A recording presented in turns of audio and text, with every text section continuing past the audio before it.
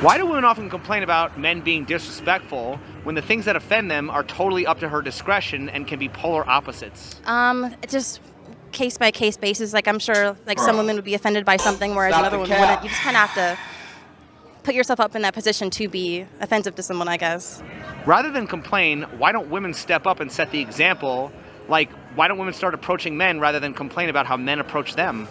I mean, it depends on your boldness level. I'm not really the type of woman that's bold, so I can't really speak for other women. As a woman, you get this slight celebrity status everywhere you go because everyone wants to look at you. Everyone wants to see you and do certain things to you.